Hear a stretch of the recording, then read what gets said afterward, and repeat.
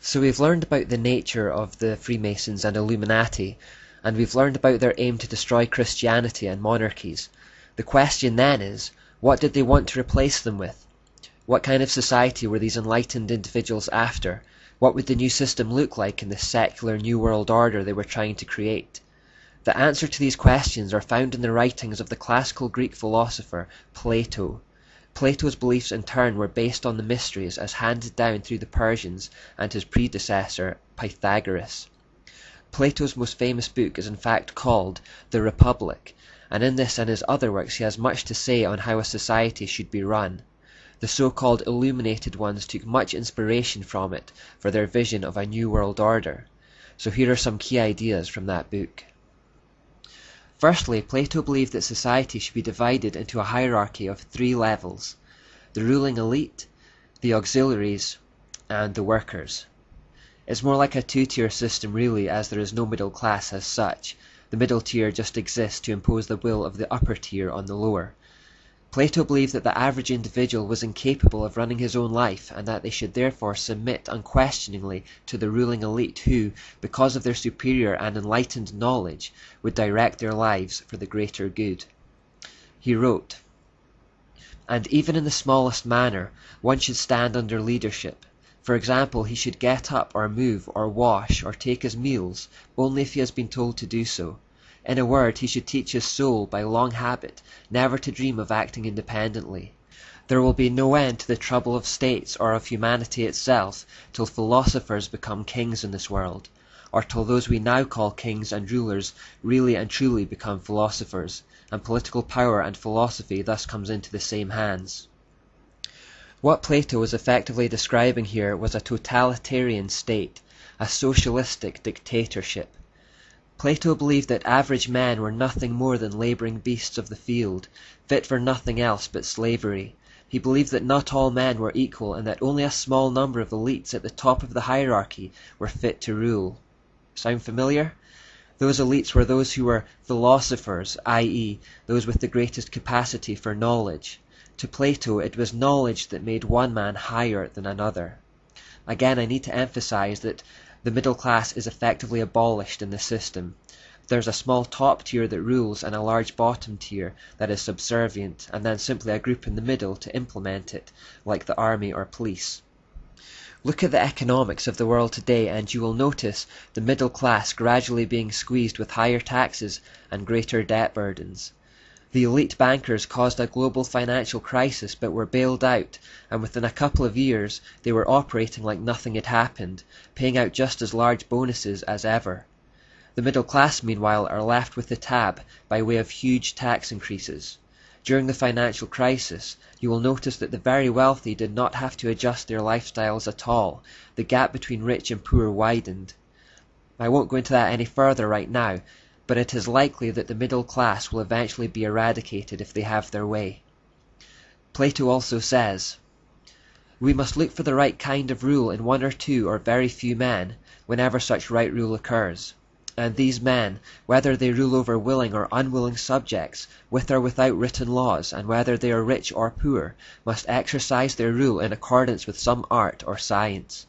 And whether they purge the state for its good by killing or banishing some of the citizens, or make it smaller by sending out colonies somewhere, as bees swarm from the hive, or bring in citizens from elsewhere to make it larger, so long as they act in accordance with science and justice, and preserve and benefit it by making it better than it was, so far as is possible, that must at that time and by such characteristics be declared to be the only right form of government." So chillingly here, Plato believed that those at the top of the hierarchy could manipulate, kill and control human beings as they wished, as long as it was for the greater good. Remember the satanic mantra that the end justifies the means. He states that it doesn't matter whether the masses are willing or unwilling to be ruled, and that they may be justly killed or banished in order to control populations. In Plato's eyes, the individual exists merely for the benefit of the state. They have no intrinsic value of their own. He also suggests that a tyrant is necessary to protect people from themselves. Here is a key statement. "Philosopher kings must take the city and the characters of men as they might a tablet, and first wipe it clean, no easy task, but at any rate you know that this would be the first point of difference from ordinary reformers, that they would refuse to take in hand either individual or state, or to legislate before they either received a clean slate or themselves made it clean. In other words, in order for this new world order of things to be introduced, the former way of things must first be wiped out. They must start with a clean slate.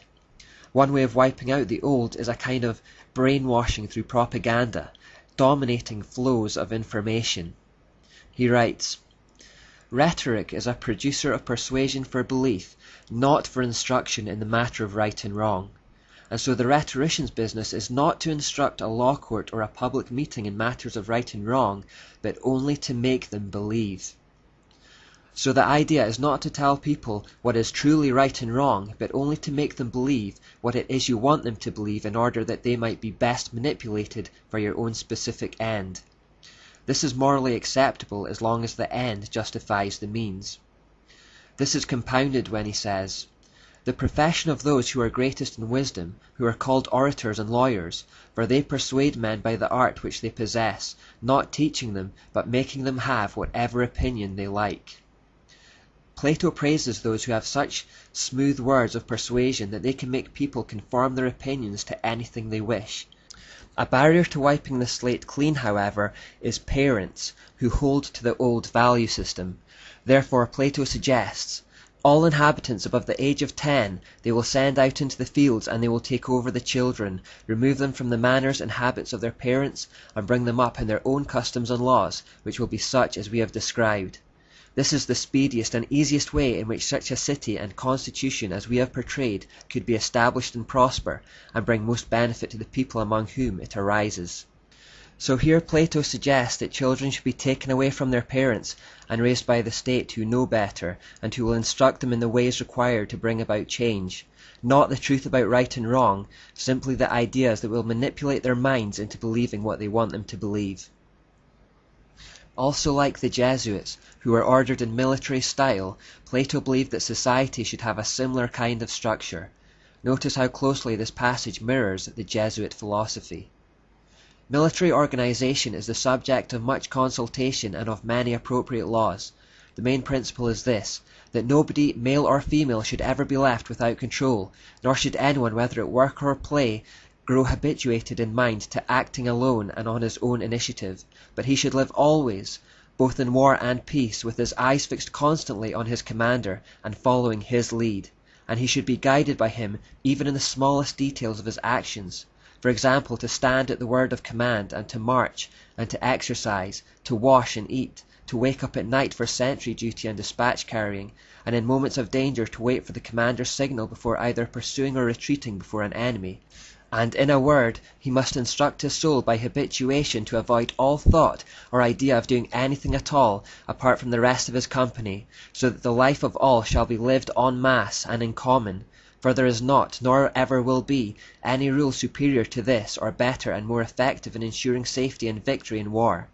This task of ruling and being ruled by others must be practiced in peace from earliest childhood, but anarchy must be utterly removed from the lives of all mankind.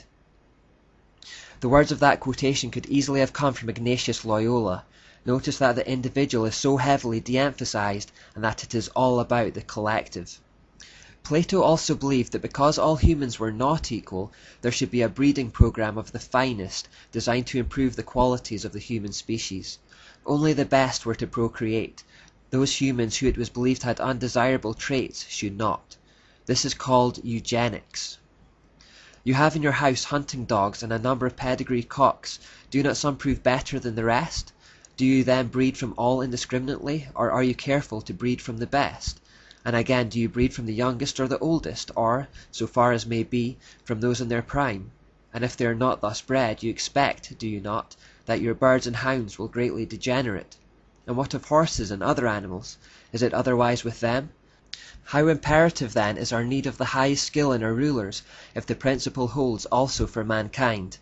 The best men must cohabit with the best women in as many cases as possible, and the worst with the worst in the fewest, and that the offspring of the one must be reared and that of the other not, if the flock is to be as perfect as possible.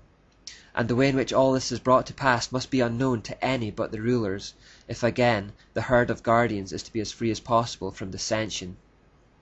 He went even further, suggesting that the offspring of inferior humans should be disposed of like a piece of trash.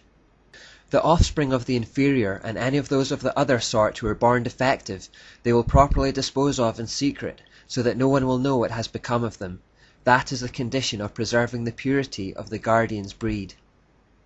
Eugenics is what Adolf Hitler was doing when he tried to establish a master race of blonde-haired, blue-eyed Aryan humans. This process involved trying to eradicate those who he saw as inferior, specifically the Jews. Plato elaborates, saying, "The bride and bridegroom must set their minds to produce for the state children of the greatest possible goodness and beauty." So they are to procreate for just 10 years, at the end of which they are considered too old to produce any more, and are forcibly divorced. If the couple don't agree to do this, then Plato suggests that wardens, partly by threat and partly by admonition, stop them. If the man refuses in the face of these threats, he is to be disqualified from attending his children's birthday parties and any weddings. If he does appear at these events, then people are entitled to punish him with blows, and the same was to apply to women. Plato also believed that marriage and the family unit should be completely abolished, saying, "All these women shall be wives in common to all the men, and not one of them shall live privately with any man. The children too should be held in common, so that no parent shall know which is his own offspring, and no child shall know his parent."